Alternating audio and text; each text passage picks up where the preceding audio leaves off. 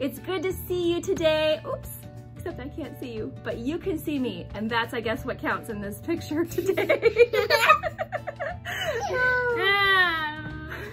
We're happy that we can be in your living rooms or wherever it is that you're watching us today and bring you a lesson about it is good to worship God together. Yeah. Isn't it good to worship God together? Yeah, but yes.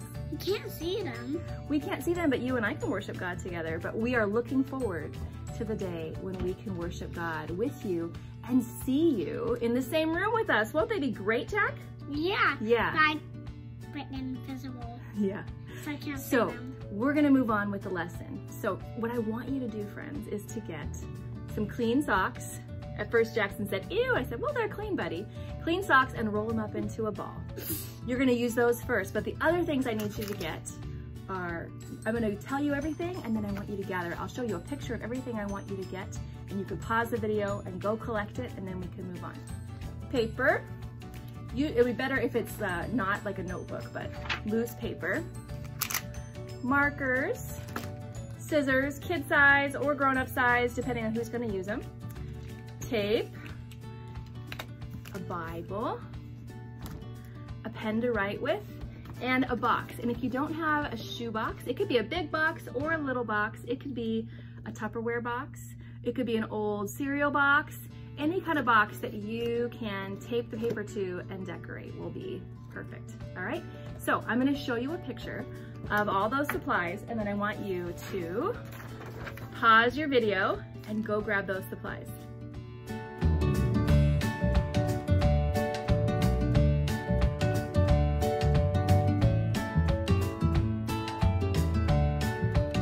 Let's do this. Friends, one of the first things we want to do today is to talk about God sightings. If you've seen any of our lessons so far, you've heard me talk about how important it is to remember the good things that God is doing, and we call those God sightings. So I want you to start thinking about some of the ways that you have seen God at work showing his goodness in the world around you or in your family, in your life lately, and we're going to be able to share those with each other. First of all, Jackson and I were just talking about what our God sighting was. We did something pretty fun last night. I did tell You want to tell them? Okay, you tell them. So, Mommy got me out of bed and we saw a moving star and it was the space station. We saw a moving, it looked like a star. It was the International Space Station. Yeah, and I thought it looked bigger. You thought it looked bigger? Yeah. Wow, it was moving like this fast across the sky. Yeah. Yeah, and you know what? That is something that people made, but God gave us really smart brains to know how to figure out how to get that built in outer space and to have people, probably today, last night when we saw it, there were astronauts in that space station doing experiments, learning about the world that God has made even beyond Earth and in space.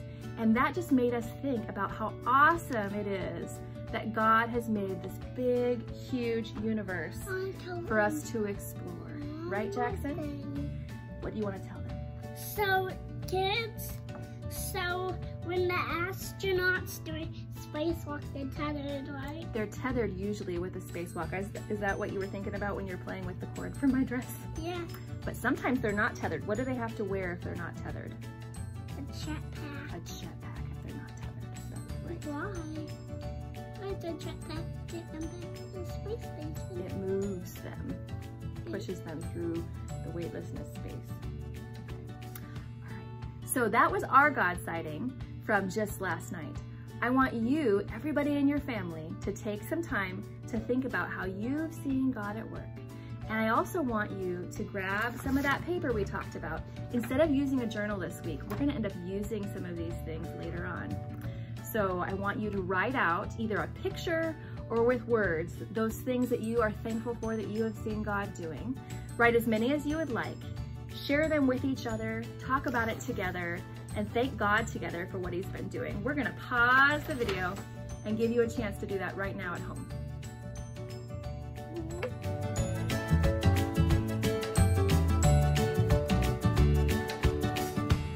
Unpause the video and grab some socks that you you collected.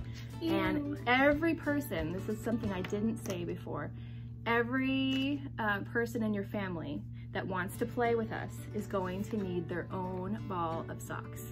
Okay, so if you didn't get one for every person that's gonna play, go ahead and pause the video again and do that now. If you already have your socks ready, then I'm gonna show you what we're gonna do. I want you to line up along one side of the room you're in, and I want you to throw, there shouldn't be anybody in front of you, I want you to throw the pair of socks across the room, and then I want you to run as fast as you can to try and catch those socks before they land on the ground. Do you think they can do it, Jackson? Yeah. Yeah. So I want you to try to do that. We're gonna show you a video of Jackson working really hard to try to do that too. So that's up next.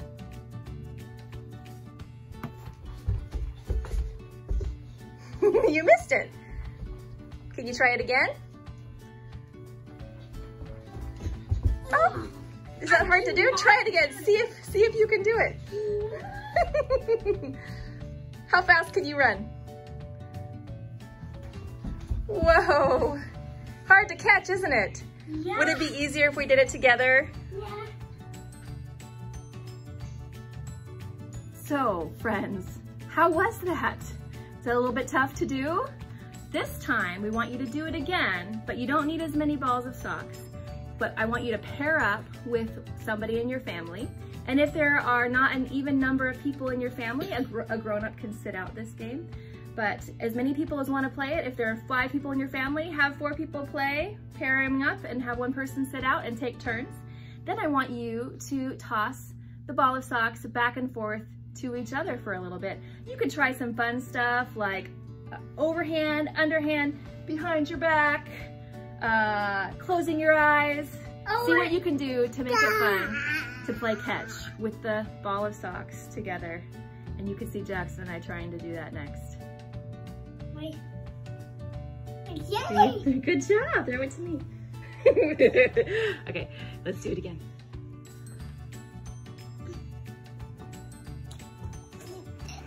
I'm gonna actually catch it. Oopsies! It says narrow bow.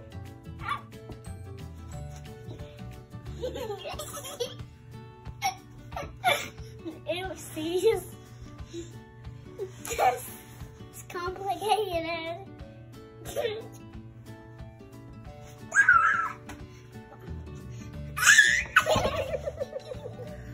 All right, so that sock activity was pretty fun, wasn't it? Yeah, are you out of breath? If you need to take a moment to catch your breath, take a deep breath. And then I want you to think about some questions with me. And after each question, you're gonna pause the video and talk with your family about the answer, okay? I'm gonna grab my pause sign so I'm ready. The first question is, was it more fun to play that game by yourself? Or was it better when you played it together? Pause the video and talk about that with your family.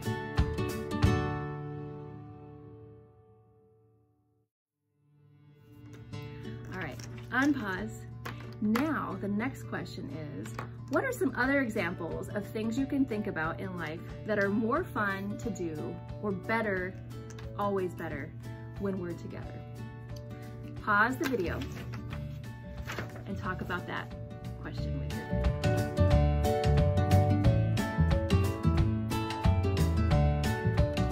All right, unpause. Now the last question for now is, what is something that once the coronavirus time is over and we're able to be together again, what is something you're looking forward to doing together with other people? Pause the video and talk about that with your family. Blue and green.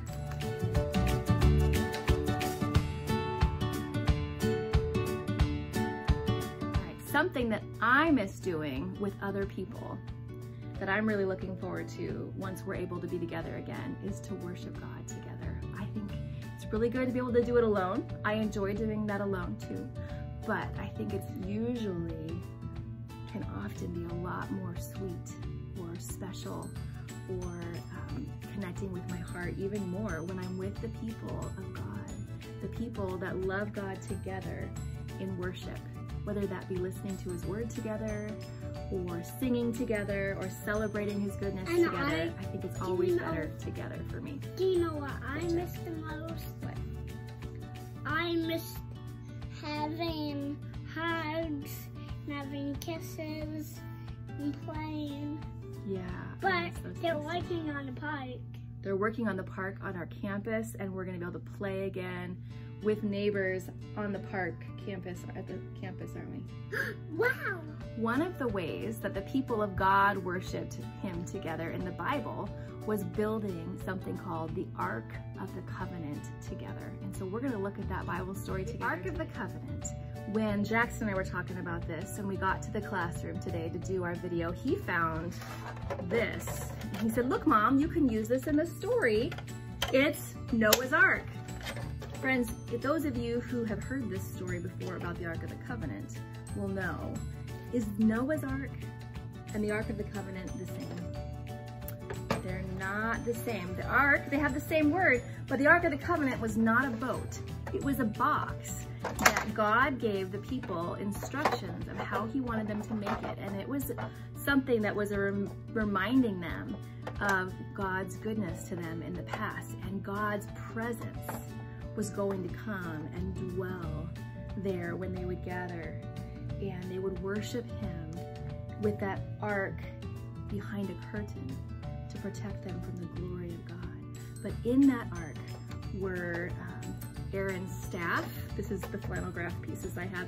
So Aaron was Moses' brother. So the staff reminded them of how God guided them through the wilderness when they left Egypt, and the 10 Commandments were in there as well to remind them of what God had asked them to do, how to live life in a way that would honor God. And there was a jar. It probably wasn't a glass jar because I don't think they had glass back then. But they might have had other ways of holding things. And they would have a jar of manna that they had collected. Remember how God gave them food to eat when there was no other food. They would wake up in the morning and there would be this, what is it? Fish. Fish. It wasn't fish. It was manna on the ground, and they would collect it and they would be able to bake bread out of it. And so they saved some of that in a jar to put inside the Ark of the Covenant as well. And it looked a bit like, this is a flannel graph piece of inside the temple. The Holy of Holies was behind the curtain. Yep. And this here is the Ark of the Covenant. You can see it's a gold box, and it had holes on it for people to hold it if they needed to move to a different location, because you know they traveled a lot in tents, or they would sleep in tents, and they would walk or ride their animals and pack everything up and go from place to place, and they would take the ark with them. And also on top of the ark were these big, beautiful golden angels as well. And inside the box were those things I talked about. So what we're gonna do today is talk a little bit more about that. Read Exodus 25, 10 through 22 together as a family at home. Okay, friends, you're not gonna be able to see my face fully for this one, but it'll be easier this way. I want you to grab your box and your tape and your scissors, your markers, and your paper. And then we're going to, Jackson and I are gonna decorate one together. And at your house, if everyone in your family wants to make one, you can, or you can make it together if you would like. Jackson and I are gonna make it together, which should be fun to do together. And we're just gonna, this is gonna take a while. So Jackson and I are gonna take our time to make it, and you can make yours while we make ours here in the classroom, okay? So I'm gonna take some paper and I'm gonna tape it onto our box. I might actually tape it this way, I think.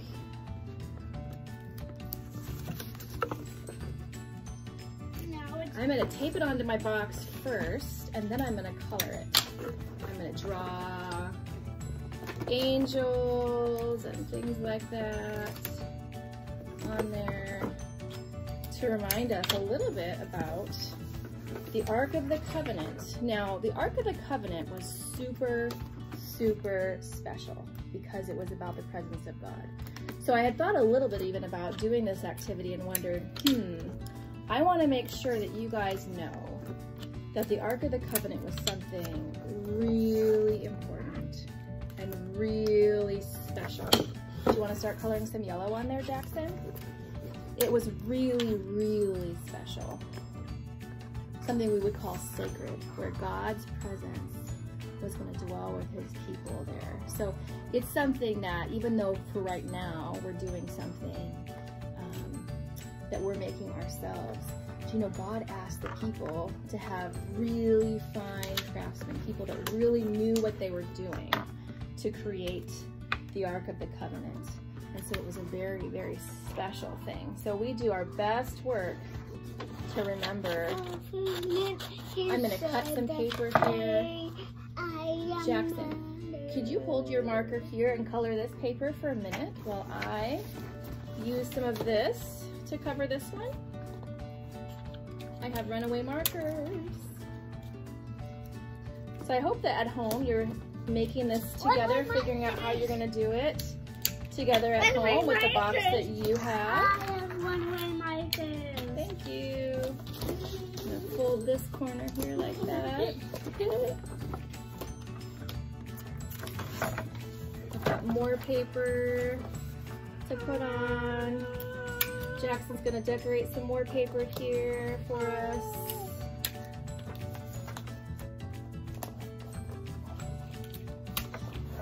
I'm covering it. I am a band.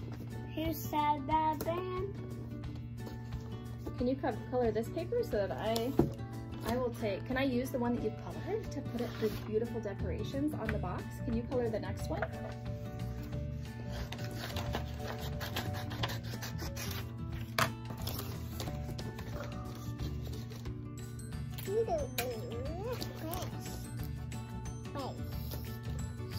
Now friends, this does not have to be perfect. I'm gonna do a simple job.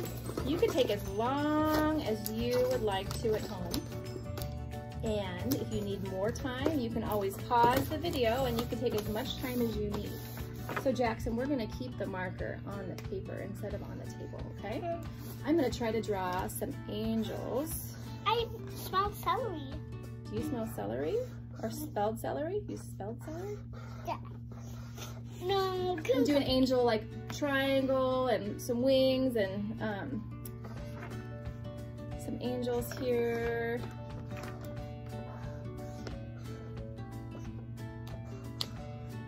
If there are other things that you want to use at home, other art supplies you have to decorate your box, you are welcome to do that. The angel is so bright that it mixes in with the purple. Oh yeah, wow, colorful. So their boxes, their Ark of the Covenant actually was just one of them. It was golden, right? But this could be as many colors as you would like.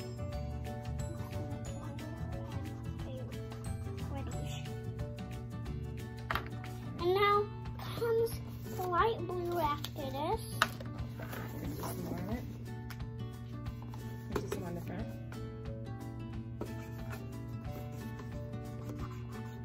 There you go. So we want to look together at, now that you have made your box, your Ark, however yours looks at home, when you show it to me on the screen and I'll take a look here. Very nice work, friends. Can you see all of their arcs that they made? Yes, I do. All right, we're gonna look at another Bible passage where King David had the people take this ark and this is called David's Tabernacle. They had built a tent. Can I see? There was the outside tent and the inside tent, and the people would have worship of God there. And the Ark of the Covenant would be inside this tent. And this is what the inside of that tent looked like, what I showed you earlier, the Ark of the Covenant. And there's a story in 1 Chronicles 16, verses 1 through 36, where David gathered the people together and they worshiped God together and they celebrated that they were going to follow God together. And they made an agreement to follow in God's ways together as a people. And so I want you to pause the video and I want you to read together with your family 1 Chronicles 16, 1 through 36.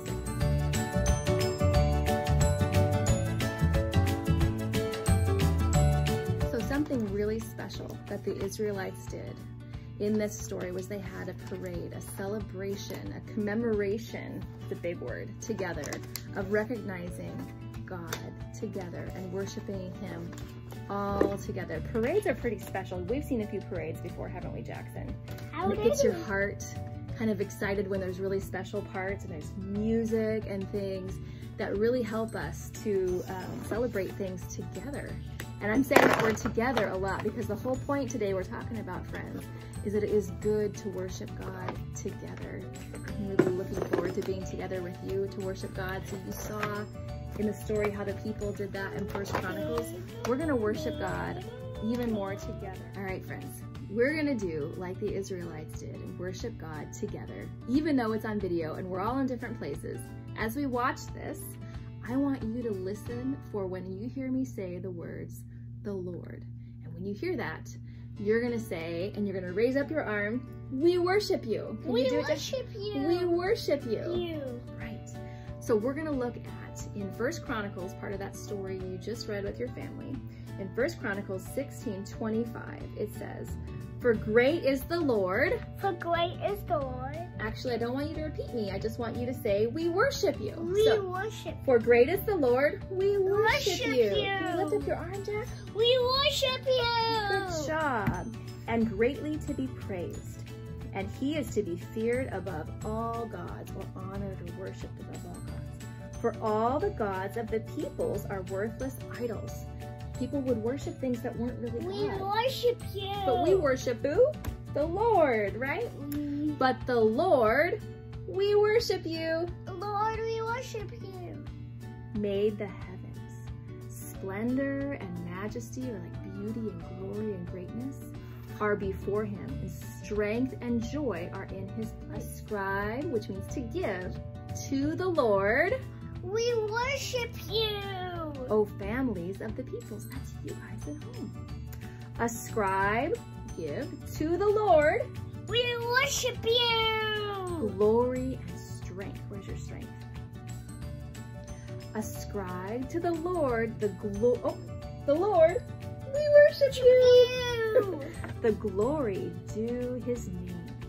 Bring an offering of worship and come before Him. Worship the Lord. We worship you. In the splendor of holiness, tremble before Him, all the earth. Yes, the world is established. It shall never be moved. Let the heavens be glad, and let the earth rejoice. And let them say among the nations, the Lord. We worship you. The Lord reigns. And that is the end of the verse that we wanted to read. So one of the ways that we can worship God is even just talking about His greatness, His goodness together. And when we do that together, we help remind each other about God's greatness. And sometimes we can think of things that others might have forgotten that can encourage each other to remember how great God is. And so that's one of the reasons why worshiping together can make it extra special, because we are able to help each other remember God's greatness and turn our eyes together on Him. Speaking of eyes. So I want you to get your ark that you made together with your family, and I want you to grab the God sightings that you wrote out earlier, and I want you to take some even more time now, because we want to have a lot of pieces of paper inside your ark. You know, remember that the people in Israel put in there the 10 Commandments, they put the jar of manna, they put Aaron's staff in there, and those things were to remind them of God's goodness and how He had been faithful to them in a hard time. I want you guys to write out how God has been good and faithful to you in this season, and cut each piece of paper out individually for the few words that you want to say about each different thing, or draw a picture. Put those in your ark, and then put this ark in a place in your house where your family's going to see it. every day. I think at our house, we're probably gonna put it on our kitchen table. And I think maybe at dinner time, we'll open up the ark, or maybe even at breakfast. Or if we do enough pieces, we could do it at breakfast, lunch, and dinner so that we have lots of times to do this together. We can open it up and pull out one of the pieces of paper. And our God sighting was that International Space Station sighting that reminded us about how God made even the great universe and all the stars for people to explore. And so we would write that on our piece of paper, we'd put it in there, we'd pull it out, and we would remember together the awesome things that we have been seeing God do, and just thank Him together for those things again. So if you have a lot of those in your box together as a family, it's something that your family can do to keep your eyes fixed on Him this week at home. So we hope you have a great week remembering God's greatness together with your family. And we're gonna do that in our family at the Lawrence house. And for now, we're gonna say, bye friends, have a good week. Bye.